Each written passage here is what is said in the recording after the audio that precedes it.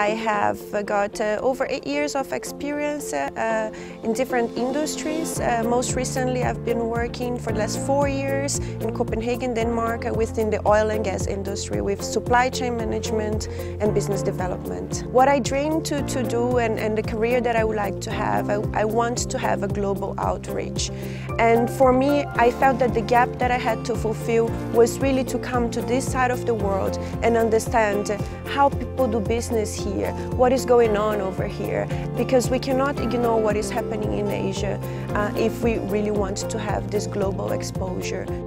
There were several courses that I was in love with, so I tried really to push myself a little bit out of my comfort zone, took a lot of finance-related course, but I have to say that we had a course in managerial communication, and that was a course that was packed in 1 month, and we had very small groups and an excellent professor, so that made very intimate, and seeing the progress of the whole team, it was a great experience. So I think that was my favorite, and I always look back to it, and I think I've learned a lot.